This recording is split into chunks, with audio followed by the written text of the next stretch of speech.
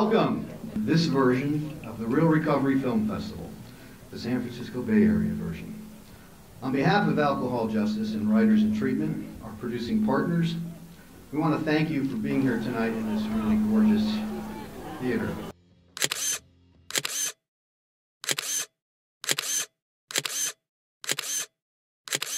Six years ago in Los Angeles, we had our first Real Recovery Film Festival, using mostly films that were classic films.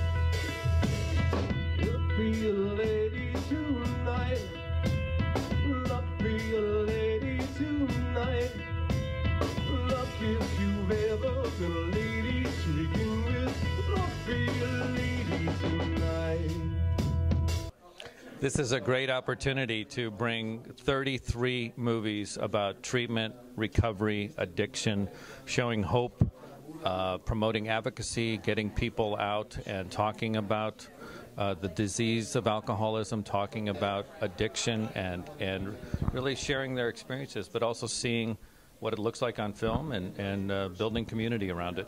Everybody falls in love somehow. There's something in your kiss just told me my sometime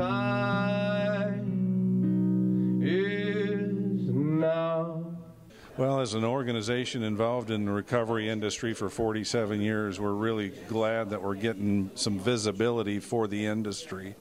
It's important that people understand the magnitude of the problem that is out there today and the need for treatment. And Duffy's is committed, has been committed long-term to helping people in need of treatment. And so we saw this as a great opportunity to invest a little back into the industry in order to maybe bring some people into a point of awareness that would help them to get into treatment. But I think what might be relevant here, that as sheriff of the city and county of San Francisco, I want to do everything that I possibly can to spotlight the issues of addiction and recovery. Every one of us who has a struggle in life, no matter what that struggle might be, no matter what the addiction, no matter what the situation, the life situation is, it's important to find your way back home to the true self that you have inside you. And that was my journey, and it helped me many, many years now to come back and be able to work with kids and help make them whole. And so what we have to do is find ways to live with it. And not only live, but create with it. So that's why I'm going to bring up an amazing panel. I believe movies can really tell us a lot about alcoholism, drug abuse, to show it to us. It could break our hearts in a million ways. It is very hard to be a sober artist of any kind, whether you're a musician, whether you're a writer. People like F. Scott Fitzgerald couldn't write unless they were drunk. People felt like they couldn't, you know, Jim Morrison felt he couldn't play unless he was loaded. I think like a lot of people, I thought that I could only perform if I was drinking and drinking. You know, that's more circumstantial because since I was always loaded when I played, I thought that I had to be. When I was in technical rehearsals, I used to have to drink because when you're in a technical rehearsal, you have to let the stage manager, you have to let other people, it's like out of your hands. And the only way that I could actually relax, to get through those kind of rehearsals, those days when I didn't have like tight control. But you know what they say about theater, it's all about booze, pills, and heavy meals late at night. And actually learning how to come down after a show has been, you know, really challenging. And but for me, you know, I started playing guitar when I was a young kid, and I used to smoke pot, and that gave me the focus as a kid to just, you know, do it. But later on, drugs and alcohol, I could not perform anymore. It got so bad for me. So the gift for me was I felt a sense of loss. This dream that I had as a little kid to play and perform music and do this, I couldn't do it anymore. So, you know, I had the nice trophy house, the great family and everything else, and 3 years later I'm a felon. I have nearly drank myself to death twice, nearly died from the withdrawal once. So all these little pieces would have, if I would have just accepted. If I would have just accepted. So then now as I look at 2014, accepting every day when I wake up that the first one drop passed my lips and this is over. So I'm loving life the way it is right now. It's too important to mess up. Right. first heard her heartbeat while I was in prison when I went to the doctor. I mean, I had my mind up to come to rehab, but right then and there, my mind was really totally set. I needed to get my life together. I needed to become a mommy. I thought I had good parenting skills. I love my babies a lot. I was close to getting them taken away from me. I was very close. Yeah, it scares me.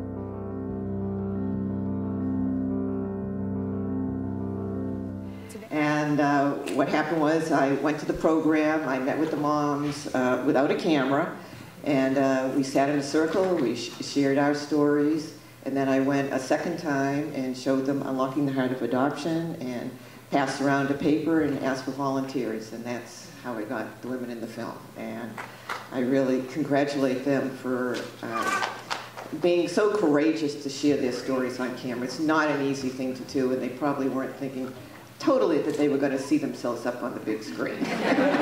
Just keep the support going and stay and get really active.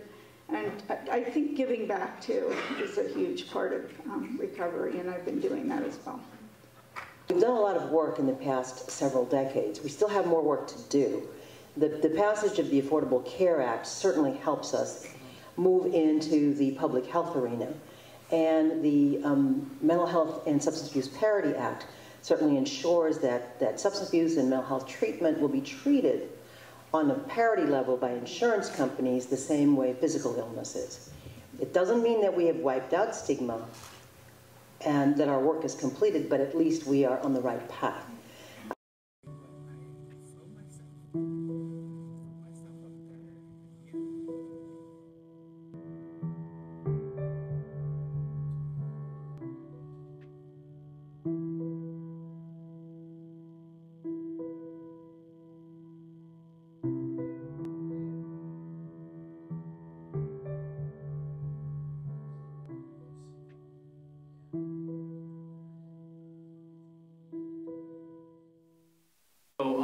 As they said in the film, I'm actually from the state of Nebraska. My parents were born and raised in South Dakota. My father's buried there.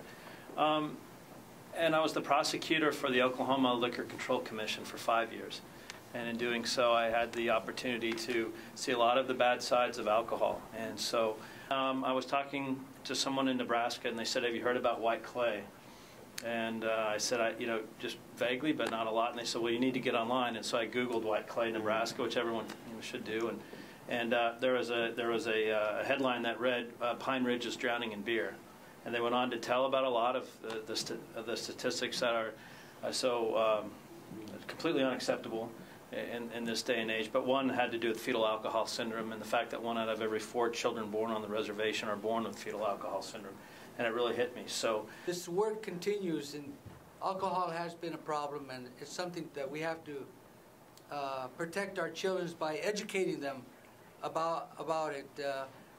It's hard to tell somebody to put down a cold one because somebody might want a cold one or two, you know.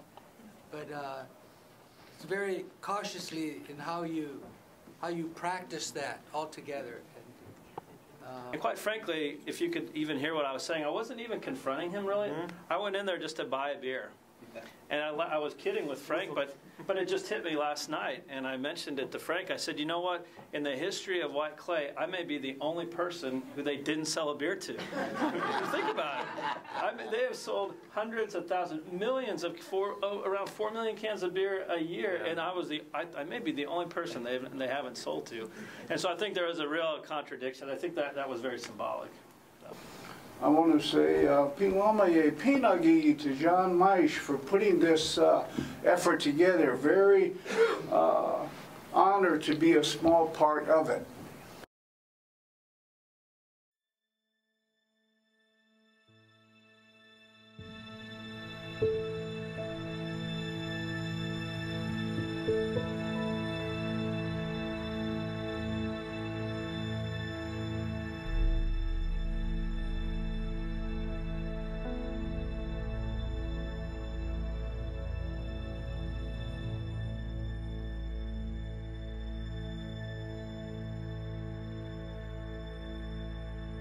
God,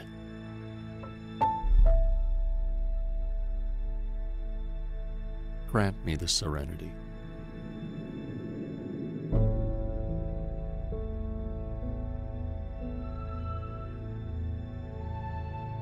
to accept the things I cannot change.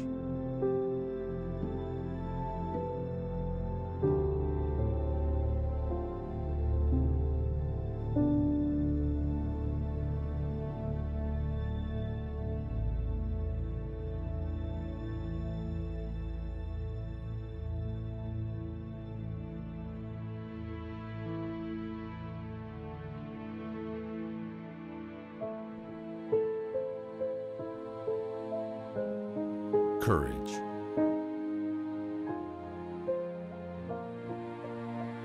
To change the things I can.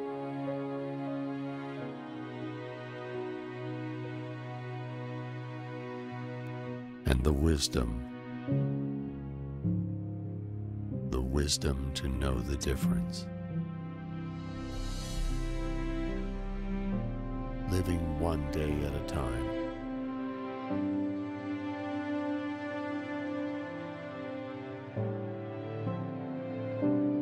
Enjoying one moment at a time.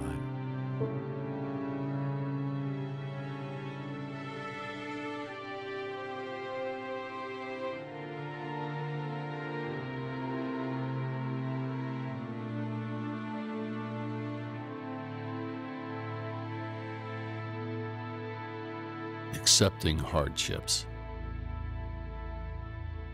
as the pathway to peace.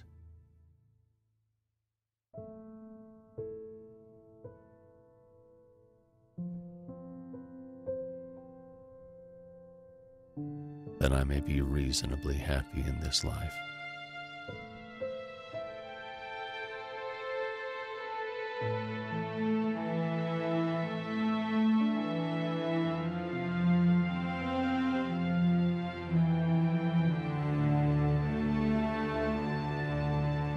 And supremely happy forever in the next. Amen.